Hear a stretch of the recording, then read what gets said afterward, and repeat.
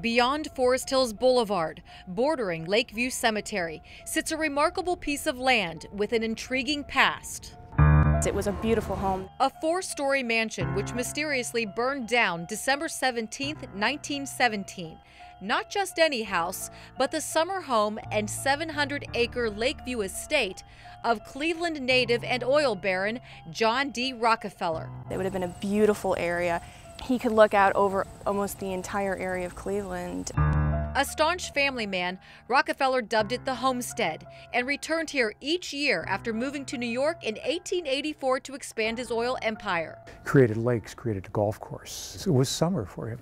The cause of the blaze was never determined, but appeared incendiary in origin, according to the New York Times. Now, nearly 100 years later, archaeologists hope to unearth the truth. We had ground-penetrating radar done to a great amount of the site that we're looking at now. On the surface, it appears the house is entirely gone. But right after it burned to the ground, it was quickly covered with soil.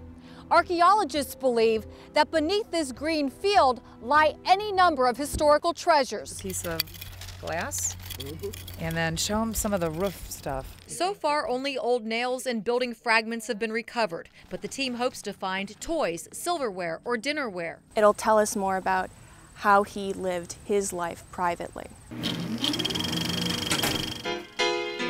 The richest man in the world, says researcher Mallory Haas, in a city that was on its way up. It was a small time period of Cleveland, but it was so grand. It would have been bustling. The Western Reserve Historical Society's Dr. John Grabowski says their extensive archives reveal He was largely focused on his own industry and enterprise, but he did have an affinity for Cleveland. his philanthropy is still seen today, especially the parks where people can enjoy the same land, lake, and maybe a little luck from Cleveland's favorite son. So he gave out dimes on the street to people, and when he was doing that, you know, like $2, $3, $4, $5, that was that could take you someplace.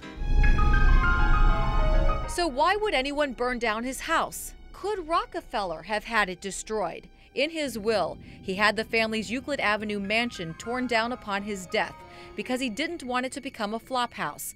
In fact, many of his former neighbors did the same. When you go down Euclid Avenue, and you see all of those homes are the ones that are left, and you think the entire street was filled with these mansions. So many of them are gone now. Another theory on the Forest Hill fire involves a squabble between Rockefeller and local leaders over taxes. And the idea came up, well, why not get rid of them altogether? The dispute occurred in 1914 when Rockefeller's wife Laura fell ill and the family stayed in Cleveland long enough to qualify as residents. The county government immediately saw the goose laying the golden egg, and they approached him for $2.5 million in taxes.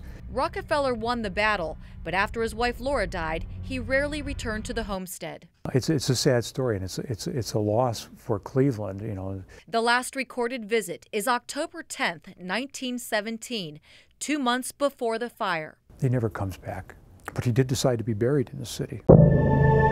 Laid to rest in 1937 in Lakeview Cemetery at the age of 98. Still overlooking Cleveland, and now the excavation site of his beloved summer home, where researchers hope to solve the mystery of the fire and, more importantly, the man. People really get interested in history when it can be dug up. And, you know, what better person than John D. Rockefeller? In Cleveland, Suzanne Stratford, Fox 8 News.